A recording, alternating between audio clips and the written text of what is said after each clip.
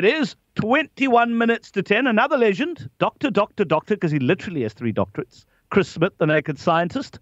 How are you doing? Morning, Kino. All the better for hearing you, but all the sadder for hearing that you will be heading off in the future. You know, you and I have known each other and first met more than a decade ago, actually in Joburg on 702, and we really hit it off then. And I've enjoyed every single interaction with you, and I wish you every success. Thank you, Chris. But don't worry, I'm going to be bothering you for other things. Sounds alarming. My other media platform is going to need someone like you. Well, simply just in terms of insight, because one of the things we're going to look at is disruption, innovation, and one of the key things we're focusing on is science. So I might want you to make a cameo appearance here and there. I always start off looking at Chris's last week. I mean, and what he's been up to. So, what have you been up to, sir? Well, inevitably, COVID features pretty highly, doesn't it? And so we've been looking at that issue, and the really big blip on the radar screen has got to be what's going on in India, hasn't it? With a declared caseload there of 350,000 cases of coronavirus per day that they know about. But that's a massive underestimate because they're only counting cases of people who effectively make it to hospital. The rural communities are going to be declaring, I'd say, at least that again, if not triple that. I reckon India's probably looking at 1 million cases a day right now, or more. And of course, in 3 weeks' time, that is going to translate into a very significant number of really very ill people, because the cycle time between catching this thing, catching it to become badly affected enough to end up in hospital and disabled with it, or possibly even to die from it, takes a few weeks. So it's not over for India yet. And I know a lot of countries are trying to step up and help them, but our thoughts are with them. But this is really testimony to the fact that, although many countries are feeling enthusiastic towards the effect of vaccines and so on, it's a reminder and a wake-up call that we're not out of this yet. And we do need to watch ourselves, stay on our guard and help everybody everywhere to bear down on this thing, because the more time it spends circulating among more people, the more likely it is we'll get variants that can bypass the effects of our vaccines that we're trying to get into everybody. So it's a wake-up call for all of us, and we are thinking of the citizens of India and how we can all help them. But hopefully we will regard this in the future as a blip in the way. Things will get better and we can get back to normality in the future. But it's certainly been a sobering week in that respect. So I've been looking at that quite a lot because, of course, there are variants coming out of the Indian outbreak, and we're picking them up. We're picking them up in a number of countries. 20 countries plus worldwide have the India variant in them at the moment. And at the moment we're doing the biology to try and work out how it affects the virus. So that's been very much on my mind this week. Indeed. And if that virus finds its way into other countries, as you say, I mean, it could challenge some of the vaccines that we currently have going. And we just don't know yet, to be honest with you. Yeah, because, we just don't. Yeah, there's a number of explanations as to why this big resurgence has occurred in India, and one of those explanations is that there is something about this virus that they've got there, this Indian variant B617, which is more transmissible, although we don't have evidence that is the case at the moment. More likely, it is actually a public health effect, whereby there was a degree of relaxation because the Indian government felt that they had weathered the storm pretty well, and they had pretty low caseload and everything was going quite well. And then there was a degree of relaxation. There were mass gatherings, political rallies, people getting together for those sorts of events, and that led to enormous numbers of contacts between people, and it unfortunately has seeded this far and wide across the country with an enormous upsurge in cases as a result. So at the moment we are still doing the biology on that virus to work out how much of a threat it really poses in the grand scheme of things. Probably my suspicion is quite a low threat, because we've known about it for a number of months and it is in 20 countries, and it doesn't seem to have the changes that confer an enhanced transmissibility like the variant that we created in the UK and generously gave to the world. And as a result of that, it probably is at a disadvantage compared to other variants of the virus, which can spread and grow faster. So I think that's one kind of silver lining to that cloud. Absolutely. Now, Rob in Somerset West has a question for you. Rob, good morning, sir. Morning, Tino. first of all, just allow me to wish you well in your future career. Thank you. I appreciate it. Thank Right. you. Dr. Chris, something that's always intrigued me. If you take the composition of water, water consists of, as I understand it, 2 parts oxygen, 1 part hydrogen. And when you put them together in the form of water, it's completely and utterly incombustible. It doesn't support combustion at all, as we all know. And yet if you take hydrogen and oxygen in the gaseous form, put them together, you get a highly volatile mixture. How do you explain this? What happens, Rob, is that you've got entities, elements like hydrogen and like oxygen, that have potential energy. And because they have chemical potential energy, they're inherently unstable. And they want, in inverted commas, to form other forms which are more inherently stable because they have a lower level of potential energy. Now, if something surrenders its chemical potential energy, it's got to give it out and get rid of it somehow. And it turns out that hydrogen and oxygen both can form molecules of water, H2O, where this is inherently more stable as an entity and has released some of that chemical potential energy and going from a state of instability, hydrogen and oxygen, to a state of stability, water. And the release of that energy is the explosion that happens when you burn hydrogen in the presence of oxygen. And because you've ended up with an entity, water, which has a lower chemical potential energy, it's less reactive, it wants to do stuff less willingly, and therefore you've got to work harder to make it do anything. It's more stable, and that's why we put out fires with water, but we definitely don't put out fires with hydrogen. Sure. Good. Thank you very much indeed. That's why we love him, Rob. Thank you. Thank you. All the best. Thanks, thanks so much, Rob. Have a good one. Let's go to some of the voice notes as well. Zuki, first Jeremy says that. No, let's first go to Wendy.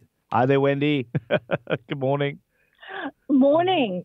I want to ask about the coronavirus vaccine and how safe is it? Because there's so much conspiracy around taking this vaccine, and you hear all kinds of things about it changing your DNA, and now it's not safe for pregnant mothers to take.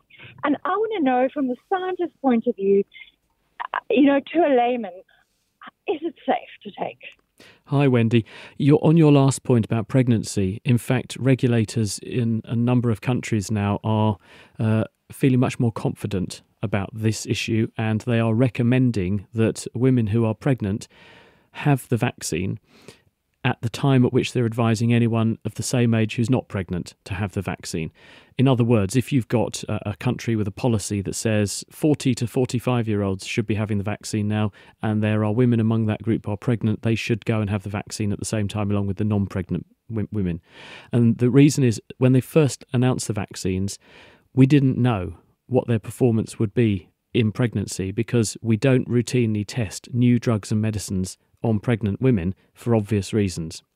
And because we don't have data on that, it's not that there's evidence of danger, it's an absence of evidence of safety that meant that people could then say, and you should go and have this vaccine.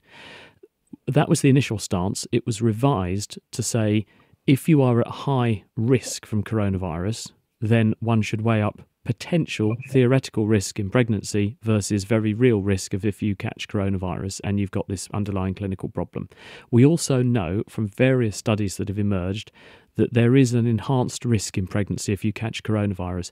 All complications of pregnancy are magnified. Prematurity, as in preterm birth, is a high risk. High blood pressure and eclampsia is a high risk. These can all be prevented with the vaccine, which is why regulators have changed their stance on that. And there's a lot of data now on women who have safely had the vaccine, and that's a much better position for them to be in than being exposed to coronavirus, which we now know, based on a lot of data from a lot of countries, COVID infection in pregnancy does increase the risk of all the complications of pregnancy. Now, in terms of other risk factors and how safe these vaccines are or aren't, the first point is there is never a situation where there is no risk. This is an impossibility. We just have nothing in life that is risk-free. for the mere fact that you're going to a test centre, you've got to get in a car and drive to a test centre, or get on public transport and go to a testing and vaccination centre, or a pharmacy, or your local doctor's surgery. That's not without risk either. The risk of if you get in your car and turn the key and drive down the road, your risk of having an accident, it varies country by country, but it's about 1 in 1,000. Your risk of having an outcome which is negative from a vaccine is about 1 in 1,000,000. So therefore, you can see there's a big disparity in our judgment of risk. So at the moment, we're comfortable based on the fact that these vaccines have gone into tens of millions of people of many different ages, creeds and cultures all around the world, and the outcomes are by and large excellent. Shows they have a very good safety track record, and I have no hesitation whatsoever in, number one, saying that they're safe and everyone should have them, and number two, I've put my money where my mouth is and I've held out my arm and I've had my jab. Dr. Chris Smith, the Naked Scientist, taking your questions. Zuki's got a question for Dr. Chris Smith. Let's take a listen to it. Good morning, Kino and Dr. Chris. I've got a question about batteries, specifically in remote controls. So when the remote control is not working, we often give it a couple of bashes and then it seems to work after that. Is there something scientific to that? Does that force somehow give the battery life again? Or is it just a coincidence that it works afterwards? This is Zuki. Hi, Zuki. I don't think it's entirely a coincidence, and I'll tell you why. I don't think it's got anything to do with force from your hand going in. I think what's probably happening is that the battery, when you've got a slightly clapped out battery, the potential difference, the voltage the battery is producing, is beginning to fall, and therefore the effect of any resistance in the circuit is going to become more profound and pronounced. Now, remote controls, often, because of the way we use them, we forget to change the batteries regularly, and you often get nasty batteries that make the electrodes corrode because the battery leaks out the stuff that's inside it. So we then sling those dead batteries out, scrape off some of the green stuff that's formed on the electrodes and put new batteries in. That means the contacts are not necessarily very good, so the resistance is a bit higher in the circuit, and as a battery therefore ends its life, it's finding it harder and harder to surmount that additional resistance. When you give the remote control a good shake, what you do is to rub the electrodes against the battery a bit, and this can help to scrape off some of the corrosion or make sure that the contact, even any oxidation on the electrodes, between the electrode and the battery is as good as possible, helping to reduce the resistance in the circuit and therefore helping to get the best out of what's left of a bad job of a battery. So I think that's more likely to be the case. Another possibility is if you have got some slightly dodgy connections inside the remote control, it could be that by shaking it again, you help to bring the wires into slightly closer apposition and surmount any resistance that's occurred because there is a slightly dodgy connection. So two possibilities there. Okay, brilliant. Debbie in Willow Point. Hi, Debbie. Hi. My question is, does every child experience trauma, even if it's in a happy home, as they call it? Because we talk about childhood trauma and how it affects our relationships in adulthood in terms of how we interact with each other. This is a difficult one. I think one has to be cautious, but I mean, obviously, there's a difference between a child having some trauma from falling out of bed and a child growing up in a bad environment where they're subject to relentless bullying or emotional bullying, deprivation, etc. So trauma depends how you define it. Everyone needs a few knocks and scrapes to learn lessons in life, as in, you do something, it has a bad outcome and you learn I shouldn't do that again. That's how we have evolved to learn. We get rewards for good things and we are punished by either the environment or pain or our parents and pocket money being docked if we're bad. But it's not those sharp shocks that are the problem. It is, under almost all circumstances, chronic, relentless shocks that are bad. We know that individuals who are subject to chronic, unending, punishing trauma, as in emotional abuse or bullying or made to feel worthless or really not looked after properly, those sorts of effects which are unending and the individual sees no escape and they see that they happen to them regardless and there's no kind of normal balance between I do a bad thing, this bad thing happens to me, and I do a good thing, good things happen, that's taken away, and it's the sensation of loss of power and control that translates into a situation of chronic stress for an individual, and that has enormous psychological impact at any age, actually. But if you grow up in that environment, it does affect the way that your brain will develop and the way, therefore, that your outlook on life develops, and that will have life-changing consequences. So Mark in Bloberg with our final question. Hi, Mark. Hi, Keno. Hi, Dr. Chris. Hi. Thank you. I read a book by Dr. David Sinclair, if I'm not mistaken, called Lifespan. He's got a lab at Harvard, and he talks about metformin and this other tablet, nicotinamide mononucleotide, to help in actually reversing aging. It hasn't been. They're busy with human trials with the NMN, but it is available on the market. So I've bought some and I'm taking it. I just wanted to hear your thoughts on that, or if you know anything about that. Mark, I would first of all say to everybody, be very cautious about reading something and then immediately rushing out and buying. These, in some cases, these are serious drugs. Metformin is a drug that is metabolically active. It affects the way that you handle things like sugar in the body. These things are not without side effects, so you must be very cautious before doing anything like that. Aging is, at the moment, inevitability. We know there's nothing we can do about aging, but we can affect the rate at which it happens. Everyone ages, but we can make, in some cases, aging happen more quickly and aging happen more slowly.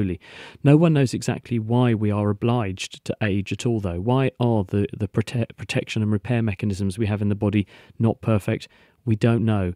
But what we are quite good at is identifying what seems to make it happen more quickly and minimizing those aspects in our life. And the best thing you can do if you want to slow down the aging process is not to smoke, actually. That has the most profound aging effect on the body of almost anything that we have discovered.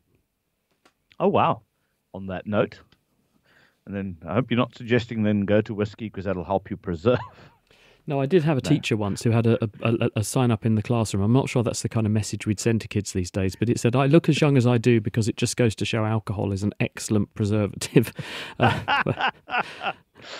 Chris, listen, we'll be in touch, man. Thank you very much. Thanks, Keno. Everything. It's been a blast. Certainly has been, man. It certainly has been. And don't worry, I'll definitely be in touch.